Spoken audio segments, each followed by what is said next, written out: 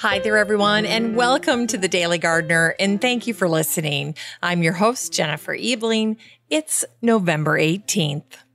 Today we celebrate the man who was a gardener and a poet, and he inspired the trend toward the picturesque natural landscape. We'll also learn about the Swiss botanist who specialized in mosses, and we'll remember the birthday of the father of American botany.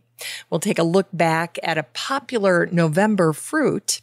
I use it to make a traditional Thanksgiving salad.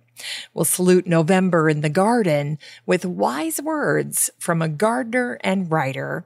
And we grow that garden library with a beautiful book that will help you become a houseplant master. And then we'll wrap things up with a little note about goldenrod and asters. Well, before we get started, I'd like to encourage you to head on over to thedailygardener.org in order to sign up for the free Friday newsletter. So all you do is head on over, and then on the right-hand side, you'll see a sign up, and it'll say, sign up here for the free Friday newsletter. Now, what do you get with this Friday newsletter? Well, if you sign up, you will get a personal update from me every Friday, along with garden-related items for your calendar. You'll also get to see all the Grow That Garden Library featured books for the week, along with garden gift ideas, garden-inspired recipes, and exclusive updates regarding the show. Plus, each week, one lucky subscriber will win a book from the Grow That Garden Library bookshelf. So head on over to thedailygardener.org and sign up. For today's curated news, I selected an article that was written by Rita R. Robison over at Seattle PI. And the article is called What to Plant in a Winter Garden. Now, in this very brief post, Rita shares what she's personally growing in her winter garden. So if you're looking for some ideas, it's a great place to get started. And if you're ever wondering where you can find my curated news articles and original blog posts, you're in luck, because I share all of it with the listener community in the free Facebook group for the show. It's called the Daily Gardener Community, and you'll never have to take any notes or search for links because you'll find it all in that group. So the next time you're on Facebook, just search for Daily Gardener Community, where you'd search for a friend and then request to join. I'd love to meet you in the group. Here's today's brevities. Today is the birthday of the poet and landscape gardener William Shenstone, who was born on this day, November 18th, 1714. In the early 1740s, William inherited his family's dairy farm, which he transformed into the Lesquereux. The transfer of ownership lit a fire under William, and he immediately started changing the land into a wild landscape, something he referred to as an ornamented farm. William wisely bucked the trend of his time, which called for formal garden design. He didn't have the money to do that anyway. Yet what William accomplished was quite extraordinary. His picturesque natural landscape included water features like cascades and pools, as well as structures like temples and ruins. Now, what I love most about William is that he was a consummate host. He considered the comfort and perspective of the garden from the eye of his visitors when he created a walk around his estate. Wanting to control the experience, William added seating every so often along the path to cause folks to stop and admire the views that William found most appealing. Then he incorporated signage and inscriptions with beautiful classic verses and poems, even adding some of his own, which elevated the Lesquereux experience for guests. Today, a little bench at the Lesquereux shares this verse from William. Here in cool grot and mossy cell, we rural fays and fairies dwell. After his death, William's garden became a popular destination, attracting the likes of William Pitt, Thomas Jefferson, and Benjamin Franklin. One of the main reasons that we know so much about William Shenstone is thanks to his neighbor, Henrietta, or Lady Lesquereux. After having an affair, Henrietta's husband sent her to live in his ramshackle estate called Barrels. The experience was a revelation for her, and Henrietta began to study landscape design. Even though he was 15 years younger than her, William mentored Henrietta, and they corresponded about their landscapes and daily life. Over time, Henrietta began to do a complete landscape makeover at Barrels, and she wrote to William, I have a garden which I am filling with all the flowering shrubs I can get. I've also made an aviary and filled it with a variety of singing birds, and am now making a fountain in the middle of it and a grotto to sit in and hear them sing. And today is the birthday of a son of Switzerland, Charles Lesquereux, who was born on this day, November 18th, 1806. Leo was born with a naturalist's heart. A self-described dreamer, Leo loved to go out into the forest, and he collected all kinds of flowers and specimens for his mom. Yet when Leo was just 7 years old, he fell off the top of a mountain. He was carried back to his home completely unconscious, with multiple injuries to his body, as well as head trauma. Leo remained motionless and unconscious for 2 weeks.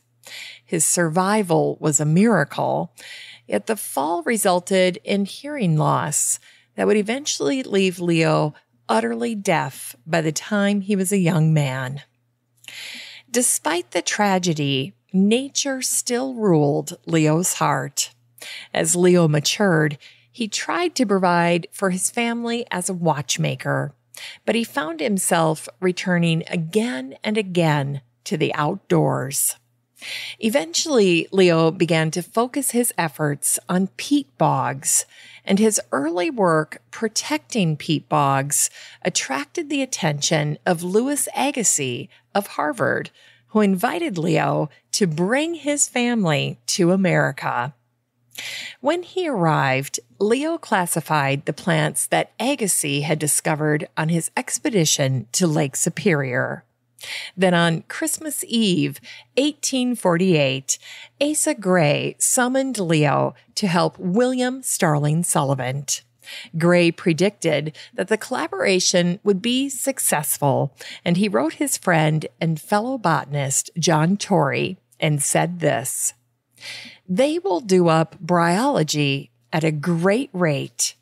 Lesquereux says that the collection and library of Sullivan in muscology are magnifique, superb, and the best he ever saw." Leo packed up his family and traveled to Columbus, Ohio, settling near the bryologist William Starling Sullivan. Now, bryology is the study of mosses. The root bryos is a Greek verb meaning to swell, and it's the etymology of the word embryo. Bryology will be easier to remember if you think of the ability of moss to expand as it takes on water. Mosses suited Leo and William Starling Sullivan's strengths. Mosses require patience and close observation, scrupulous accuracy, and discrimination.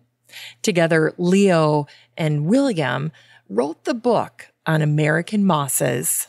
William funded the endeavor, and he generously allowed Leo to share in the proceeds. In 1873, William contracted pneumonia, ironically, an illness where your lungs fill or swell with fluid, and he died on April 30th, 1873. Leo lived for another 16 years before dying at the age of 83. It was Leo Lesquereux who said, "My deafness cut me off from everything that lay outside of science. I have lived with nature, the rocks, the trees, the flowers. They know me, and I know them."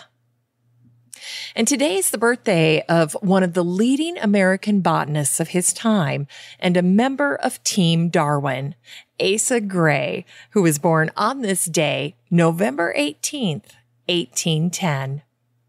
In 1857, Asa Gray received a confidential letter from Charles Darwin. In the letter, Darwin confided, "I will enclose the briefest abstract of my notions on the means by which nature makes her species, but I ask you not to mention my doctrine." Asa encouraged his friend to publish his work post haste.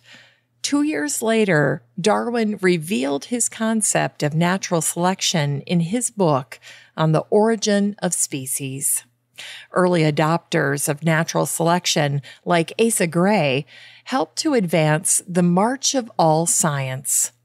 It was Asa Gray who said, "Natural selection is not the wind which propels the vessel, but the rudder, which, by friction, now on this side and now on that, shapes the course."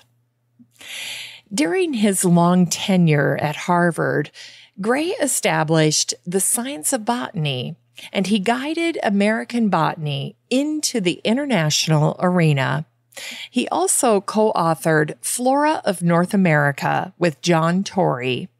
And it was Asa Gray who said, "Faith in order, which is the basis of science, cannot reasonably be separated from faith in an ordainer, which is the basis of religion." And it was on this day, back in 1843, that cranberries were causing a sensation in towns and cities around the country. The New England Farmer shared a charming update on the demand for the seasonal fruit, saying, "Cranberries. This pleasant fruit is now received in large quantities from the West. The crops in the East are cut off in great measure by frost.